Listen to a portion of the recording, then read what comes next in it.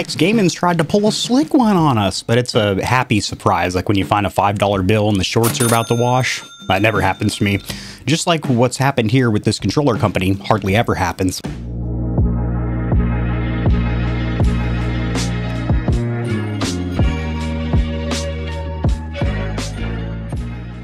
If you caught my best PS5 controller video, one of the aspects that I look at for each of the companies is their warranty policy. Not only the periodic time frame, but also the fine print. Does it cover things like stick drift? And lo and behold, Hex Gaming, who makes phenomenal controllers, had one of the shortest warranties in the game at 6 months. And they were pretty reluctant to increase this to at least the North American standard of 1 year. Scuf also had that horrendous 6-month warranty, but shortly after their acquisition by Corsair, the warranty was doubled to a year. And you might be thinking that's what Hex has done. They finally are offering a 1-year warranty. Au contraire, mon frere, they are offering a lifetime warranty. But the way they went about rolling it out is a little bit sleazy. I want to touch on that. And also there is some fine print that could really make them not honor the warranty period.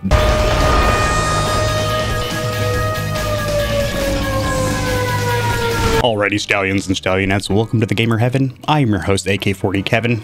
So doing a little googly search for Hex Gaming warranty, you will find, of course, a sponsored link up top because it's Google. Gross, we're gonna skip right over that. These are the real articles, the organic search right here. And what Hex has done is just edited their original page from July 24th of 2020. So it seems like they've always had a lifetime warranty in place, kind of fooling or gaslighting customers into thinking they've always had a lifetime warranty. And I really wish that they would have made some kind of a blog post on their website saying, we've listened to customer feedback, kind of similar to what Microsoft did when they quadrupled the warranty of their standard and premium controllers, the Elites, from 3 months to a year. But instead, they kind of made it seem like it's always been. They just edited not only the original warranty policy page, but also the FAQ pages where people might ask, do I know if my controller's in warranty? This one from May 20 of 22, lifetime warranty. So they just edited all their old pages that used to say they come with a 6-year, that'd be kick-ass, 6-month warranty. But we've got to talk about the fine print a little bit. The big things here, the key takeaways, this does cover stick drift, aim, and they only offer 45 days of stick drift coverage, which ain't shit. So lifetime here, but you only have 90 days of coverage for battery malfunction. So if your controller just stops turning on, that could be deemed as a battery issue. Vibration issues, interesting point of failure to not be covered. Controller main board problems. So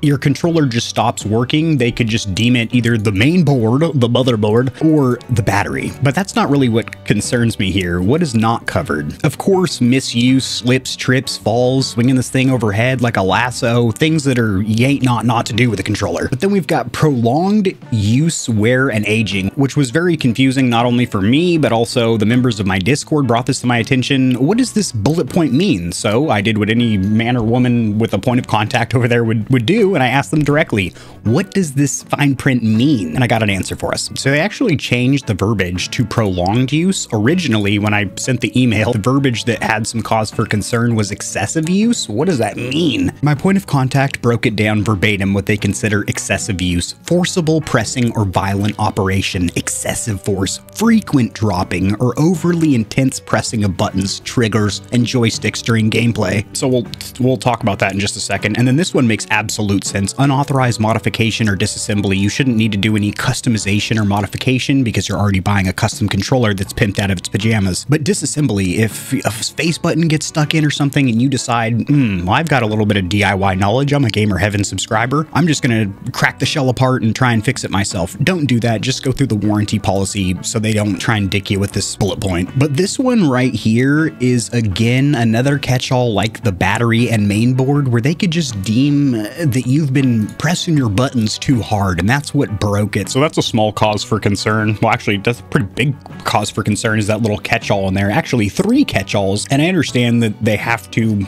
put those in there, but it really makes it to where you can't get super excited about a lifetime warranty when there's so many little catch-alls slid in the fine print that the company could deem operator error and just not validate your warranty. This is good news though, and they're actually sending out their newer version of the Phantom PS5 DualSense Custom, which I already reviewed, ranted and raved about the trigger system. It's the one with the adjustable top panel for a sort of stick drift fix, not the best iteration, but a cool feature for sure. There's now a version that has Hall effect sticks, and that bad boy is being sent out for review. Super excited to test that. Make sure you subscribe so you catch that review. Drop in the comments section below what you think of this new warranty, and I will see you Stallions and Stallionettes tomorrow. If you enjoyed the video, liking it helps it to get seen by more gamers, so this information will reach and assist them as well. Much like the back of the TV, I've got plugs for all of my socials down there in the description below. And your wallet will greatly thank you if you check the description, because there are exclusive discounts on a ton of products, including controllers, KontrolFreeks, keyboards, mouse pads, clothes, and energy drinks. And keep in mind that you, the viewer, keep this channel running. The more Stallions and Stallionettes trotting around the stable, the better, so mollywop that subscribe button like it owes you money, and we'll have the same amount of fun tomorrow.